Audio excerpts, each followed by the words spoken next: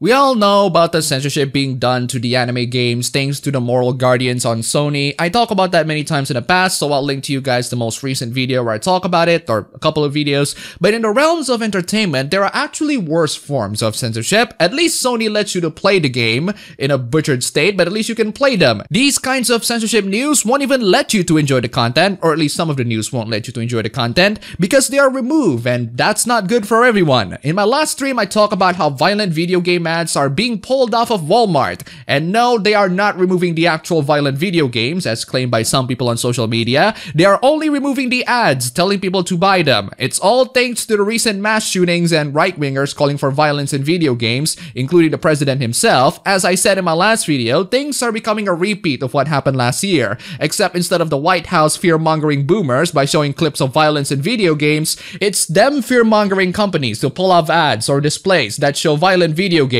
and prevent them from encouraging people to buy fictional content. But as stated by Vice and freelance writer Kenneth Shepard, who found an employee memo about the decision, while they are removing promotional materials and demos, they're still selling the games themselves, so you can still buy them just fine, which is pretty weird. That's like removing a sign that says, "Don't enter the lion's cage," but you keep the door unlocked. It's one of the many examples why companies couldn't fully virtue signal their values, because their business involves selling products that conflicts with those virtue signaling values, and to the minds of the moral guardians, you can find many justifications in why that product shouldn't be sold in stores. Try not to sell Atlus games during Pride Month, you'll be making Reset Era go freaking nuts. Also, as reported by Vice, they're still selling actual guns in the store. That's you removing the sign, leaving the door unlocked, and have a weapon rack full of javelins and bows. This is the dumbest, most inconsistent form of virtue signaling that I've seen. And we're not done with that, folks. There's still more. They actually made a public statement on their blog, and it's the most PR response that you can think of from companies that do this sort of stuff. A very funny part in their response is saying, "We will be thoughtful and deliberate in our responses, and we will act in a way that reflects the best values and ideals of our company." You certainly showed them very well, Walmart. But that's not all the dumb entertainment censorship hoopla. I don't know that ESPN actually airs video game content, but apparently they do, because they need to get on with the times. But not today, at least to the people who want to enjoy their Apex Legends tournament in X Games, and it's all in response to the recent mass shootings. Look, I understand the reasoning behind the decision, but that doesn't make it a stupid decision. I doubt that the victims really cared that much about the tournament anyway. Also, I'm pretty sure ABC, who also canceled the show, has TV shows that also contain violence and guns.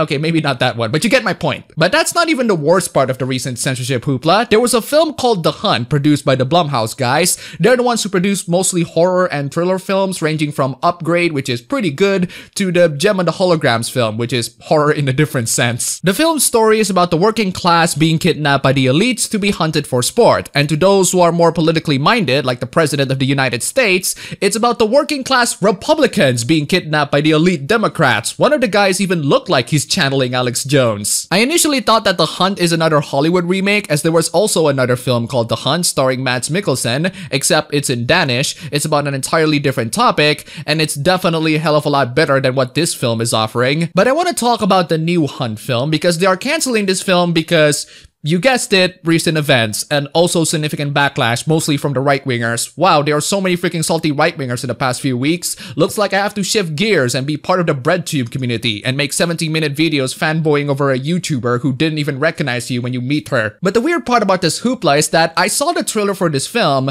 and it's not as bad as some of the people want to make you believe. The trailer clearly depicts the working class Republicans as the good guys and the liberal elites as the bad guys. If anything, this film is an absolute paradise to the right-wingers. The article that I cited talked about how one of the characters said, "Nothing better than going out to the manor and slaughtering a dozen deplorables." Again, since the liberal elites are the bad guys here, of course they would say that. It makes sense. It reminds me of the days when GTA San Andreas was slammed for being anti-police, when the police in the games are some of the most corrupt individuals in the story. You know, just like parts in real life. But I suppose in this day and age, we cannot have these violent entertainment to be released as soon as the massacre happens, so of course they're gonna straight up cancel this film, which is a shame. I want these films to be put in Hollywood because it sounds like a freaking train wreck, and thanks to you straight up banning this film, people are more inclined to see it. I wouldn't see this film. It's just a hoopla that I want to talk about to illustrate the point that censorship can be caused thanks to recent events, and like any other censorship news, news, the justification is pretty stupid. I don't care whether or not this film is going to raise tension in the current American political landscape, as if it hasn't been bad already. Regardless of whether or not this film will come out,